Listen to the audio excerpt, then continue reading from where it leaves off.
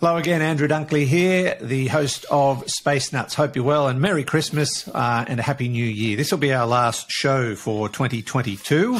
I think we're going to put in some of our favourite episodes to cover the gap between now and our next real episode. But we've got a lot to talk about today, and an enigma involving our Milky Way galaxy has been solved. So we'll tell you all about that, and there may be a solution to the dark matter problem. Maybe.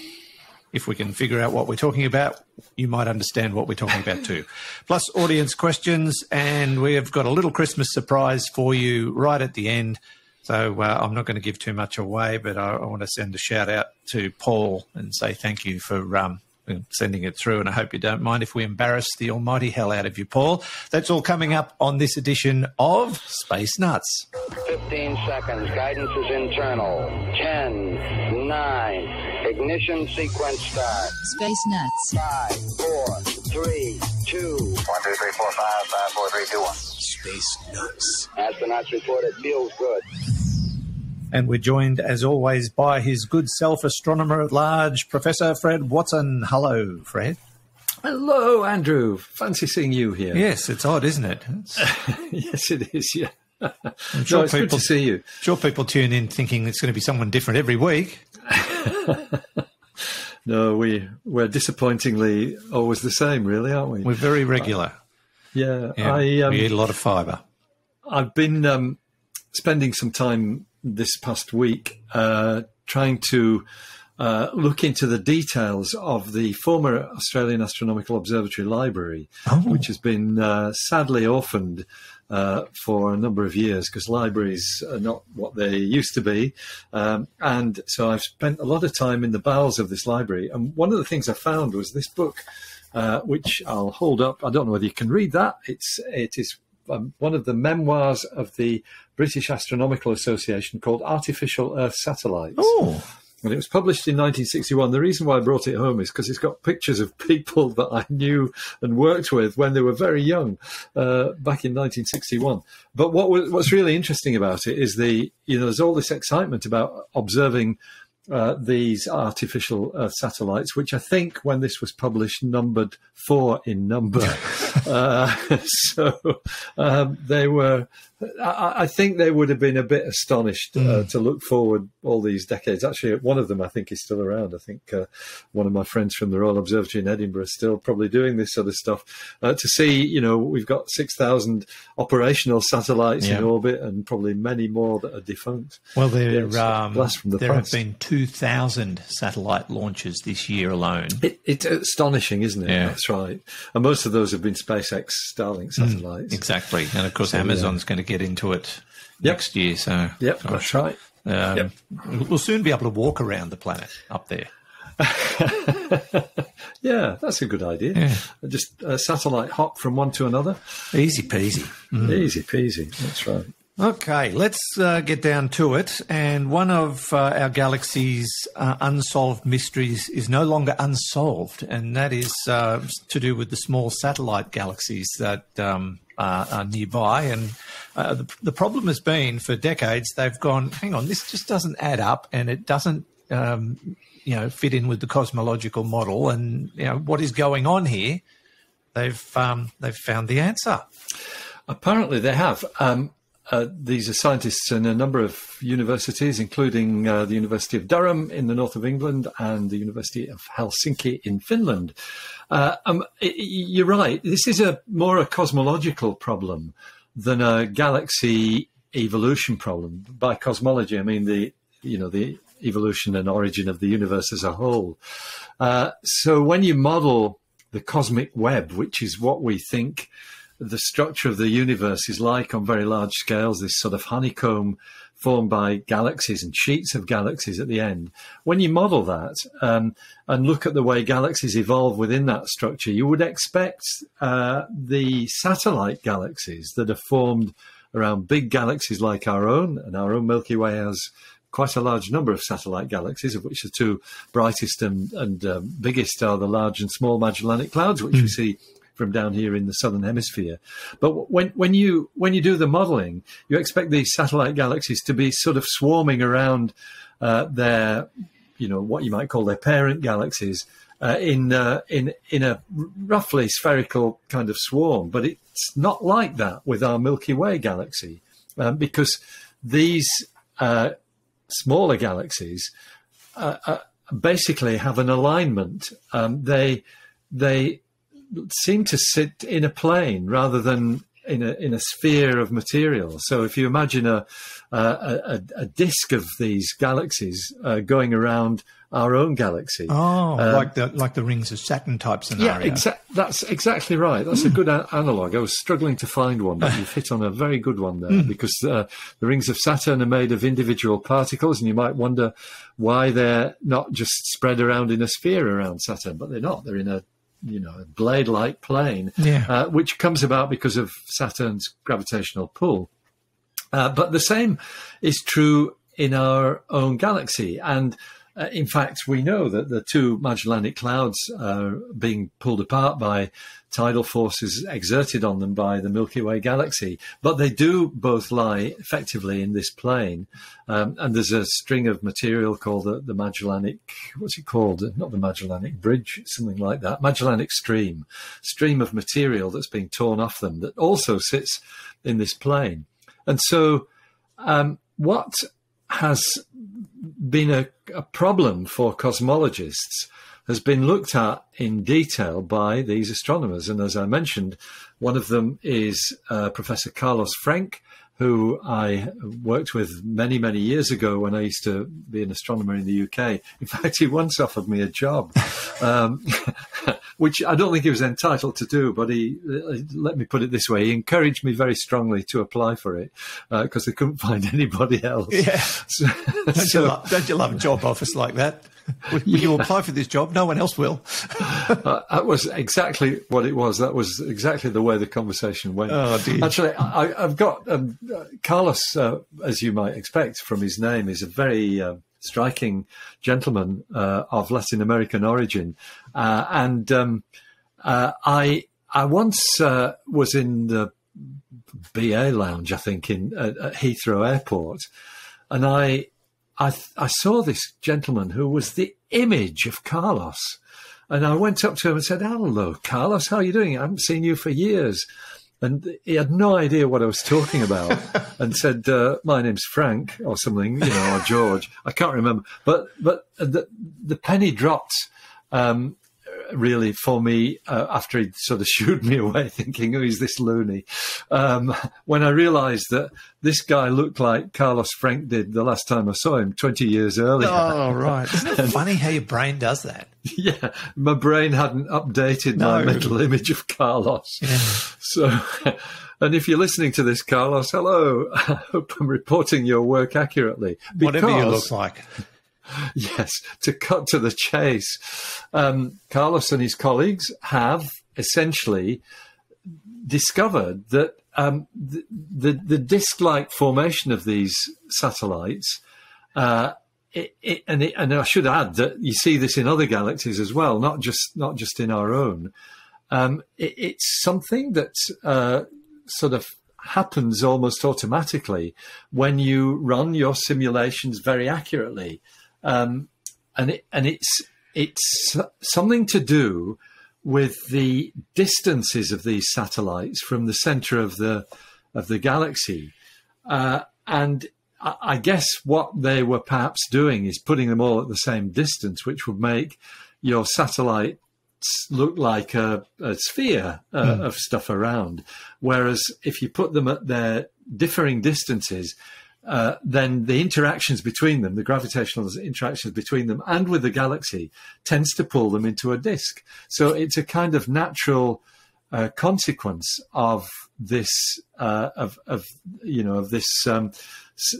arrangement of satellites that has been seen as a mystery before. As the phys.org article says, describing this, there's no known physical mechanism that would make satellites planes. And so they should be in a round configuration, but it's by putting in this additional ingredient into the mix when you do the analysis of the simulations of this. And I have to say, Carlos is one of the great leaders in the world in doing cosmological simulations. They've got essentially a model universe in their computers in the University of Durham there. So they can test all these things. But yeah, it turns out that it's effectively a chance alignment which comes and goes. And in fact, Carlos, there's a nice quote from Carlos here. He said, "The strange alignment of the Milky Way satellite galaxies in the sky had perplexed astronomers for decades, so much so that it was deemed to pose a profound challenge to cosmological orthodoxy." In other words, have we got it all wrong? Yeah. But thanks to the amazing data from the Gaia satellite, so that's another thing that's gone into the mix here, and the laws of physics, we now know that the plane is just a chance alignment, a matter of being in the right place at the right time, just as the constellations of stars in the sky are. Come back in 1 billion years, and that plane will have disintegrated, as will today's constellations. We have been able to remove one of the main outstanding challenges to the cold dark matter theory of the universe. It continues to provide a remarkably faithful description of the evolution of our universe. Yeah, it's very nice stuff. So what he's basically saying is what we're seeing is unusual, but also normal, and it will sort itself out. Yes, that's right. And it happens kind of everywhere. Yeah. It's one of the things that maybe you could think of as a natural consequence of the evolution of galaxies. When you put them into the context of the galaxies that surround them. You know, when you study galaxies, you really got to think of them in their environment rather than individually, because that definitely affects the way the gas motions behave within the galaxies and star formation takes place and things of that sort. I've got many colleagues here in Australia who work on this topic, and my mind is always blown by the details of what goes on. Yeah. You know, the feedback mechanisms that are present in the evolution of galaxies. It's fabulous stuff. Yeah, isn't it great to be able to just, find a story that says, okay, this was weird, but now we think it's just normal, so let's not worry about it anymore. It's all solved. Yeah, doesn't happen often. Yeah, you can bet your life somebody will come along and knock it on the head and say. I'll say, but have you thought of? Yes, almost. There'll probably be a Space Nuts listener as well. Yeah, almost guaranteed. Almost guaranteed. That's right. But if you want to read that story, it's on the phys.org website. It's currently on astronomydaily.io if you want to rip in there and have a look at it as well, along with all the other stories that pop up there. This is Space Nuts, our last episode of the season. Andrew Dunkley here with Professor Fred Watson. Roger, you're loud and clear here also. Space Nuts. Now to another mysterious thing in the universe that has defied logic and certainly defied our attempts to resolve, and that is dark matter. But now they may have, again, found a solution. There's been all sorts of theories pitched as to what dark matter could be or why it exists or how it exists. This is another one, but this one sounds like it holds water or light, as the case may be. Or dark. Dark light. Yeah, dark light, that's right. So just recapping briefly, of course, the dark matter problem is one that occupies the minds of most astrophysicists and cosmologists, that we see evidence everywhere. And not just in the rotation of galaxies, but that's one well-known example. We see evidence everywhere that there is some constituent of the universe that has gravitational attraction, but nothing else. It doesn't interact in any other way with the contents of the universe. So it's being identified as some species or set of species of subatomic particles that have mass but don't interact in any other way, and which are fundamental in actually creating the framework within which galaxies formed, and stars and planets, and ultimately human beings. So it's very important and very embarrassing that astronomers don't actually know what it is. So this is a new tack, at least it's new to me. I haven't come across this work before, or this suggestion. There's a large number of institutions involved in this research, including the International School of Advanced Studies, whose press release I'm reading. But they've also collaborated with astronomers in Tel Aviv, Nottingham, UK, and New York, where there is a lot of interest in this topic. So it goes back to observations, and it's always nice when you find a new theory or a new idea that's linked directly with observations. And the Hubble Space Telescope has on board something called the Cosmic Origin Spectrograph. And that basically looks at the structure of the cosmic web. This is this network of filaments of galaxies that there is, and the spaces in between, the kind of honeycomb structure that I mentioned a few minutes ago. Yeah. So when you look at these data, I think we talked about these filaments a few months ago with the idea that some of them are actually rotating. I don't know whether you remember that, but I do. We featured rotating filaments in Space Nuts. That links, so that the fact that you can observe the behavior of these filaments in some detail comes down to another detail that has been observed by these scientists, which is that when you look at the data from the Cosmic Origin Spectrograph, you find that these filaments are hotter than they are predicted to be by models built on the sort of standard model of galactic structure formation or universe structure formation. Now, by hotter, scientists or physicists certainly usually mean more active in terms of the speed of the atoms that are making them up, the filaments. So if you remember, temperature is just a measure, certainly here on Earth, it's a measure of the rapidity of the motion of atoms for example, in a lump of something, or the way water boils. You can sort of envisage when you look in a boiling pot of water that the atoms are moving around quite a lot. Yes. So that it's the motion of the atoms that signifies the temperature. And I think what they're saying here is that these filaments contain subatomic particles, probably that are in much more rapid motion than you might expect. In other words, they are hotter in that sort of sense. But there is a way out of this issue. If you postulate that dark matter has multiple constituents, a bit like normal matter has, when we think of all the zoo of particles that make up normal matter, maybe dark matter is like that as well. And one of the constituents that they postulate is dark photons, which may actually have heated up the universe in its early stages. Dark photons being a dark matter equivalent of bright photons, if I can put it that way.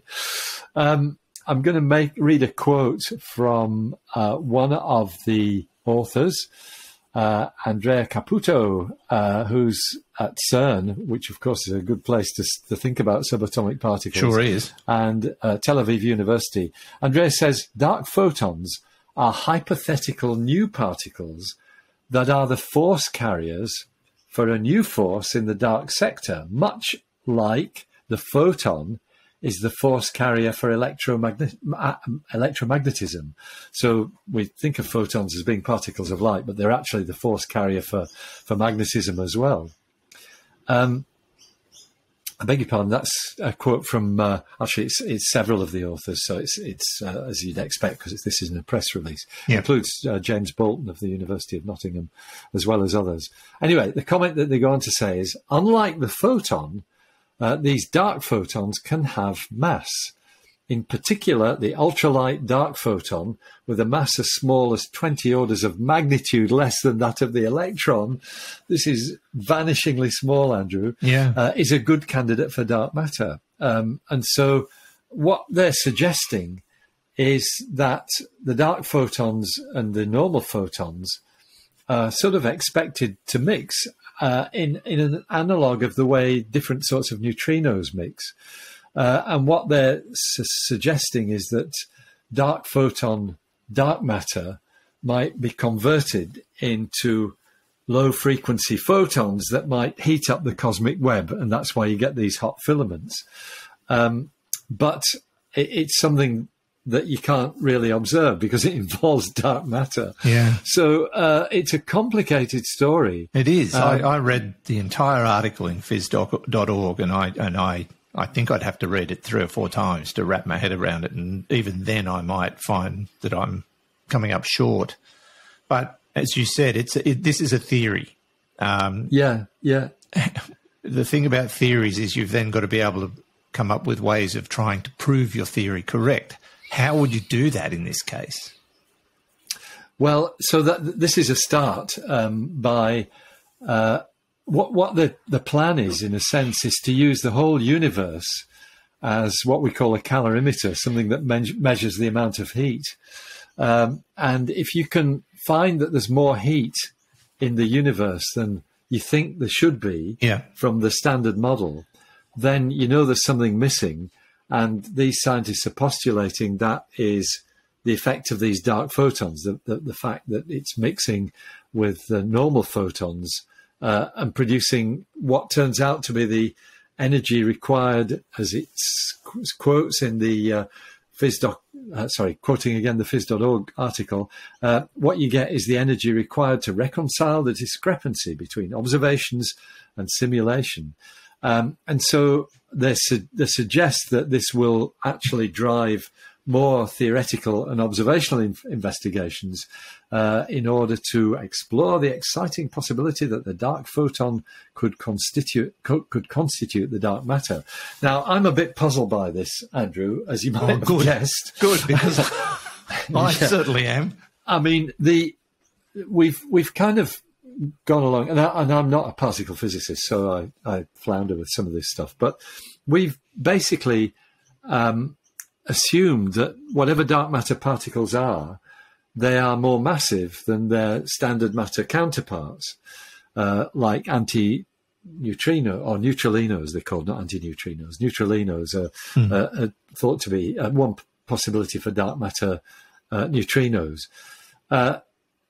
But you expect them to be heavier or to be more massive than their normal matter counterparts, because dark matter makes up, 5/6 of the matter in the universe. It outweighs normal matter by 5 to 1. Yeah. And so you think they're heavy, but we're hearing here that dark photons are very small, or in terms of their mass, a mass as small as 20 orders of magnitude, less than that of the electron. So maybe there's just squillions more of them. Just squillions more of them. That's really the only thing you can assume from that. Yeah. But yeah, isn't it an interesting insight, the idea that there might be dark photons which make up some of the matter in the universe? Can I throw in a curveball? Yes, please do. I read an article yesterday that said that they are puzzled by a discovery that there is more light in the universe than there should be, and they can't account for it. I haven't seen that one. Yeah. Could that, could we put these two lots together and say, join the dots? Could be it. Well, that could be the smoking gun. The smoking Dunkley theory. Because that just goes up in flames. Yeah, like lithium batteries, apparently. Yes. So yes, and you can be sure that there'll be scientists whose minds are across all this stuff in a way that certainly mine isn't. Yours might be, but mine isn't.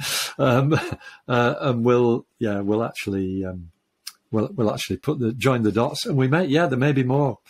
There may be more stuff on this soon, which would be great. It's such a, I think this in itself is a curveball. Something, dark photons coming in from nowhere is certainly a new idea to me, and I think is quite exciting.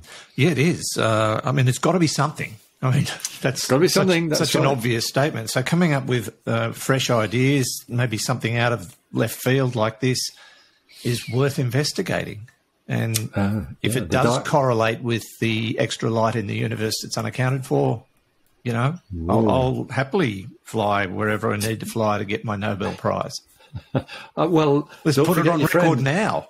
Don't forget your friends when you do. I won't. No, you can come. It'll be too heavy for just me. You can. No, yeah, that would be good. I think that would be a very satisfactory outcome from the Space Nuts if you got a Nobel Prize. Absolutely, yeah. It might double our audience to 2 listeners. It's always a possibility. It is indeed. Yeah. But once again, if you'd like to look at that story, it's on phys.org under the headline, Scientists Find New Hints That Dark Matter Could Be Made Up of Dark Photons. So, check that one out. It is really fascinating. It's a tough read, but only for me. I think you'll find it quite easy.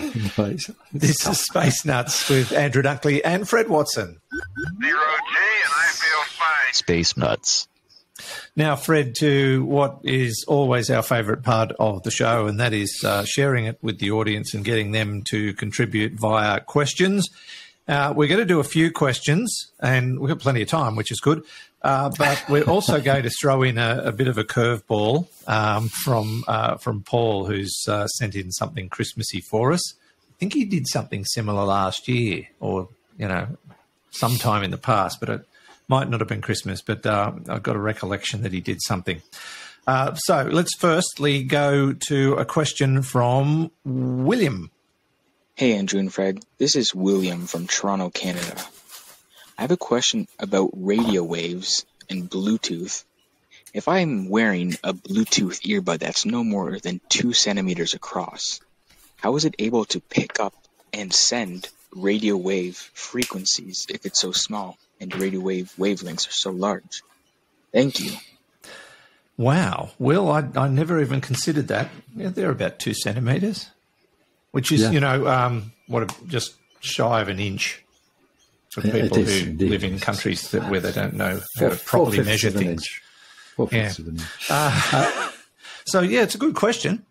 It is a good question. And isn't Bluetooth fantastic? Oh, Australian invention, wasn't it?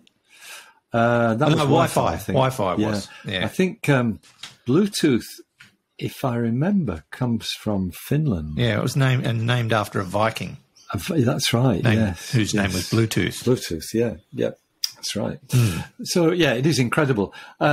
So I think, William's question is a great one because we think of, antennas like the stuff that's on the roof of your house. If you've still got one on the roof of your house, I have with the dipoles, basically the bits of metal that sense the radio frequency waves. We're used to seeing things like that. In fact, that's actually quite a good analog because the UHF band, which is what ultra-high frequency it stands for, that's what these TV things usually are, typically, is the band of the Bluetooth network. It's frequencies from 2.402 to 2.48 gigahertz, which is the same sort of waveband. I did a quick calculation in my head before we started talking, and I think that means they've got a wavelength around 10 centimeters or thereabouts, a bit more perhaps, but something along those lines. Excuse me. Now, that does not, though, necessarily mean that you need a 10 centimeter long antenna to detect them, because you only need an antenna that is smaller than that wavelength, so that it can actually pick up the variations in the field strength, the electrical field strength, or electromagnetic field strength, to put it correctly, that is happening as these waves wash over you, if I can put it that way. Yeah. So it's like having, a buoy, or I think in Canada it's called a buoy, actually. So since we're talking to Toronto, my wife lived in Canberra for a long time, and she always calls them buoys. So a buoy, which was a British expression, of course, and Australian, I think, floating on the ocean. As you think of it, when a wave goes past, that goes up and down. And so it's a similar situation with the antenna of your Bluetooth device. It's just sensing the variation in electromagnetic field strength as the radio frequency waves go past. There you go. It would be more of a problem if you're Bluetooth device was bigger than the wavelength of the signal that you're looking for, because then I think it would start to fall over. Yeah, interesting. I just had a thought. If you could flick a switch on the side of your head and turn your eyes into, give them the ability to see all the radio waves that were being emitted at the moment. Would you basically be looking like you're being attacked by a spirograph? Like, would you just see squiggles in all directions all the time? Yeah, you would. You'd be. You'd be. It would be like being immersed in the ocean with waves of different frequencies going past you in different directions. I mean, it would be extraordinary to be able to do that. Yeah. I think it might drive you slightly mad, though. I reckon it might. Yeah. Yeah. Certainly affect your driving. Well, yes, if you could see all that while you were driving, yeah, that would be terrible. Would. See all the Bluetooth coming out of your radio and all the rest of it. Yes. Okay, thank you, William. Let's move on to our next question. I like this one. This comes from David. Hello, Fred and Andrew. This is David from San Marcos, Texas. Go Bobcats. Question.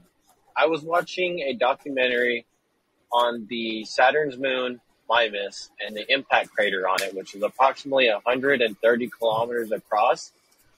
And it showed a computer representation of the impact, and it showed a wave of dust cloud going across the surface, but also showed a lot of fiery red soot and ash and even fire in the cloud. I was wondering, how is that able to light on fire or cause sparks like that in space when there is no oxygen? Confused me by watching it. Love the show, guys. Merry Christmas and salutations to any aliens out there listening. Thank you, David. Your question impresses me. I'm even more impressed that you referred to kilometres. Wow. My first thought is, does Mimas have an atmosphere? Could that account for it? It's too small, and it doesn't have an atmosphere. There are squillions of moons in that vicinity, aren't there? That's right. Yeah, it's one of the bigger ones, and it's the one. It is really extraordinary. I can't remember what the crater's called actually, which is terrible. I'll look it up. It's a bit like Mars's moon, Phobos, has a crater. Yeah. Which I can remember its name. It's Stickney, it's called, and that is kind of takes up half of one hemisphere of Phobos. And Mimas is much the same. It's got this enormous dent in it. It's the image of the Death Star from Star Wars. You're going to kick yourself. It's called Herschel Crater. Oh, that's it, Herschel. Yeah, what a good name. I think it's got another name in brackets, Mimantian Crater. There you go. Anyway, it's a big crater, and yes, it would have been formed by an impact, as was Stickney on Phobos. Look, David asks a good question because, in a sense, I guess what I'd point towards is, although it's slightly different, but it's got similar overtones. The fact that the sun is shining very brilliantly, looking like a fiery ball, and yet there's no oxygen around it. And so what you're talking about is just gas that is heated to such a high temperature that it becomes luminous itself. So that is so they are flames, but they're flames that are kind of they cause differently from the oxygen reactions that give rise to flames on Earth. This is just stuff that's been superheated actually by the energy of the impact, and essentially the rock is vaporized, and because it's pushed up to such a high temperature, that vapor is excited to be luminous, a bit like the photosphere of the sun is luminous. It's hot hydrogen is what you're seeing there when you look at the sun's surface. Yeah. Okay. So it's just a factor of heat. Yeah. To be slightly more technical, we call it black body radiation. So any object that has a temperature radiates electromagnetic waves. We do actually. You and I, as we're sitting here, we're radiating in the infrared wave band, if I remember rightly, with a wavelength of about 10 microns. Okay. 10 thousandths of a millimetre. 10 millionths of a 10 millionth of a meter. Let me get it right. So, but what I was going to say was, if you take any body, any object, and that includes a cloud of gas, and heat it so that its black body spectrum shifts into the visible, it's akin to, a red hot poker. It's red while it's at reasonably high temperatures, but you put it in and heat it up even more, it becomes white hot. Yeah. And that's sort of what's happening to the gas. It's black body radiation from the gas. Okay. There you go, David. Simple answer, really, which is not common in this segment. But anyway. In fact, any answer at all isn't common in this segment, really. Pretty much. Thank you, David. And go to Bobcats. Yes. Now, let's go to our next question. The questioner needs no introduction. Hello, Space Nuts. Martin Berman Gorvine here, your favorite science fiction writer pest. Let me be the first to ask you what the reported breakthrough in nuclear fusion might mean for space travel.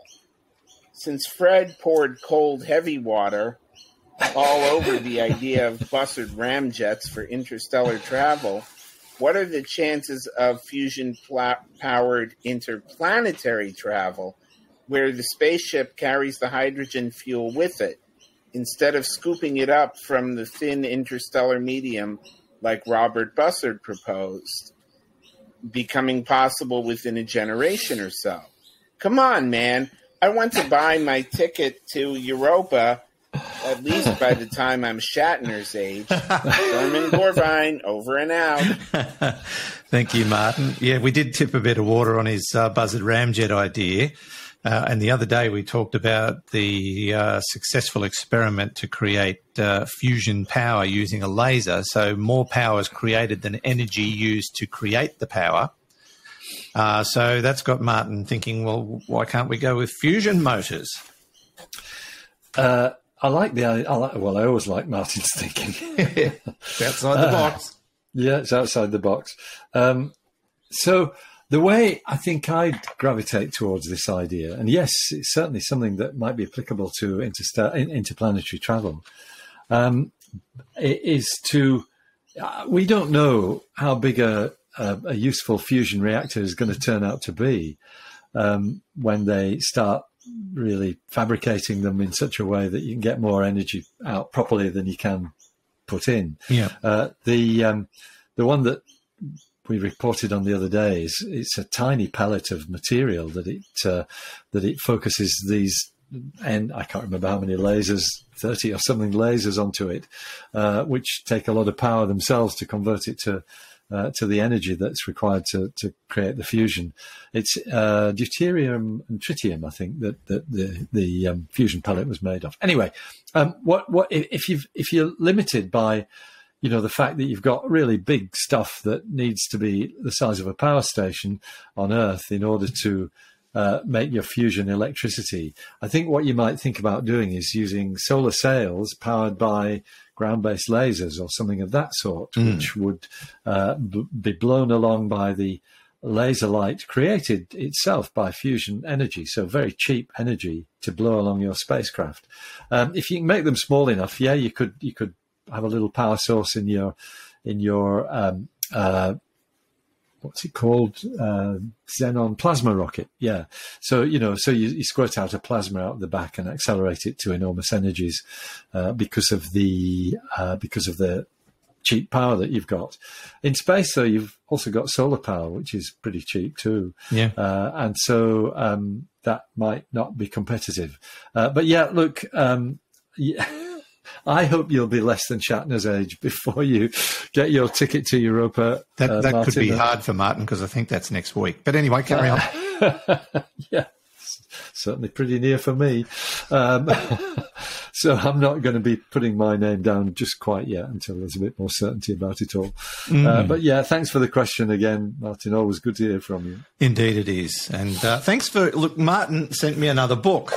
Did he? Yes. This one is called The Long Morning of Heartwood.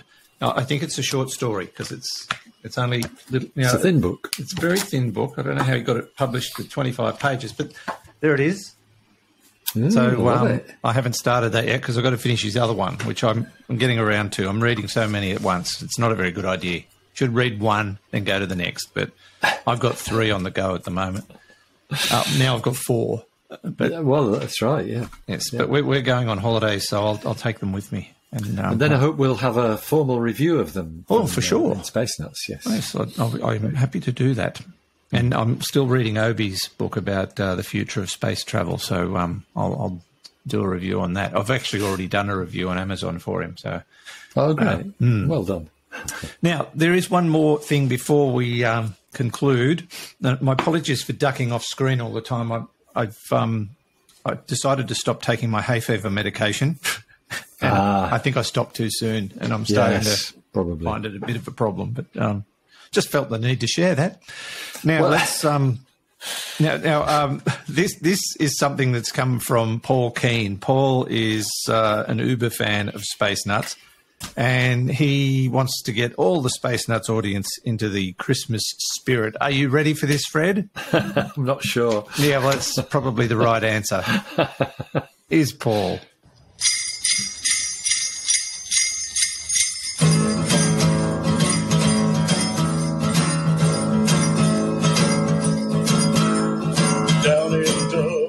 Christmas Eve, Andrew was putting with his brother Steve. The kids had gone to bed and they were sinking Christmas cheer. Suddenly a sound came from the roof, the shattering of solar panels under roof. They stared and then they yelled, "Hey Santa, would you like a beer?" Deep down far and up with them arrived, because it was a Space Nuts band. They flew up the grid and dragged him out of bed, and that's when the fun began. Santa pressed a button, and instantly the sleigh transformed into a UAV. But then he said, "How about we go and see the stars?" They rocketed up and left the atmosphere, acting like sardines next to Santa's reindeer. They flew past the moon and left a Christmas tree on Mars. They hung some tinsel on the rover and built her on ingenuity. Then they said, "Hey Santa, can we see you write us?" The look they got was really, really frosty. They said, "Sorry, it was just a joke." Santa laughed and said, "I really got you folks, but we better go back before your wives call the cops." Took them back to Dover with the ho-ho-ho and the Merry Christmas, all I really love the shows. He flew off and then Fred said, "How do I get home? Don't leave me alone, Santa, it's a really long walk, and Ubers are expensive."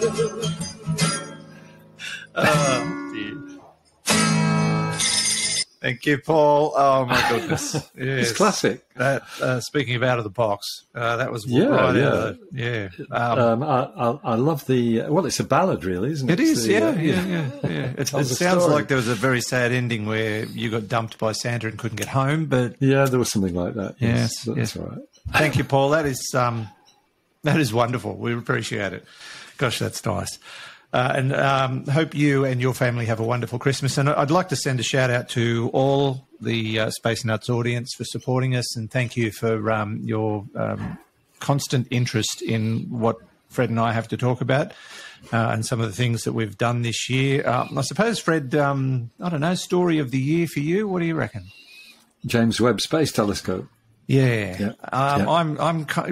There's been so many. James Webb Space Telescope, the DART mission. Yeah, that kind of was special. Artemis 1. I'll tell it a little factoid that I love, Andrew, is that on the 10th of December, Ingenuity completed its 36th flight on the surface of Mars. Wow! Exactly 600 days after its first flight. That's amazing. Yeah. Fantastic. So there's another thing. I forgot about that, Ingenuity. Yeah. Although that was last year. I think it started flying, didn't it? Yeah. Yeah, February last year. But it's still going, well past its use-by date, which is extraordinary. 5 flights was what they expected. The other thing that's popped up in the last day or so is Insight has sent a message saying, bye-bye, I'm going to sleep. I don't think I can do any more, but I've had a great time and see you later. So that Insight's just about finished. A real tearjerker. Indeed, yeah. Now, so thank you to everybody for listening and supporting us, especially our patrons on Patreon and Supercast who have put their money into Space Nuts as a gesture of goodwill. We are forever grateful. Also, thank you to our podcasting platforms, Apple Podcasts, iTunes, Google Podcasts, Podbean, Stitcher. Gosh, I don't know how many others who carry us, but we are ever thrilled. I wish I could remember them all, but there are so many. And just our sponsors in general who've been supporting us for a few years now. That is wonderful. And we so much appreciate it. So thank you. And a special thank you to you, Fred, because without you, this would be nothing. And... you really are just a fantastic bloke and so thank you. Easy to work with, and I'm very, very grateful to have had you in my professional life for so long. And well, that's entirely reciprocated, Andrew, because without you, it wouldn't have happened either. So there you go.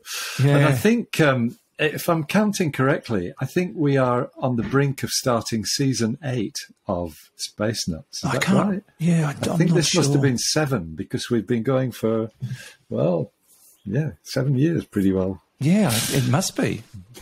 We'd be pushing it. I honestly haven't done the numbers. Speaking of numbers, I think our download numbers are pushing up around the 30,000 a week mark or something to that effect. That's incredible numbers. That's 1.5 million a year. Yeah, I think it's something like that. That's fabulous. I'll get a message from Hugh now saying, no, that's 30,000 every 10 years. Yeah. Come on. Yeah. So we're nearly at 30,000 downloads. No, it's good. They're good numbers, and and it's all thanks to the audience for supporting us. I think we're either number 1 or number 2 in the science section of iTunes very regularly. So that is just lovely to know. And thank you again. Thank you, Fred.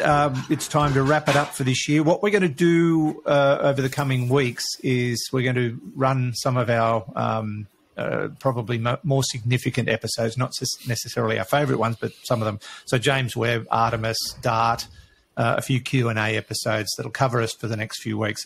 Unfortunately, we're not going to be back as soon as I would like, but that's because we've got a little holiday and then I've got to go and have something done in hospital, which, I can't put off any longer. So that's just going to keep me on the lowdown for a few weeks. But we'll be back late January, early Feb at this stage, all things being equal. But Fred, Merry Christmas to you and Marnie, and Happy New Year, and thanks for doing what you do. I love it. I know everyone else does. And to you too, and Judy, Andrew, and your family. Have a great festive season. And we'll look forward to catching up in the new year. Maybe beginning of February sounds perfect. To be around then. All right. Thanks, Fred. Take care. Yeah. Bye. Fred Watson, astronomer at large. And from me, Andrew Dunkley, and from Hugh back in the studio, thank you so much for supporting Space Nuts, and have a Merry Christmas and a Happy New Year. And we look forward to catching up with you in 2023. Bye-bye. Space Nuts. You've been listening to the Space Nuts podcast. Mission complete, Houston. Available at Apple Podcasts, Google Podcasts, Spotify, iHeartRadio, or your favorite podcast player. You can also stream on demand at Bytes.com. This has been another quality podcast production from Bytes.com.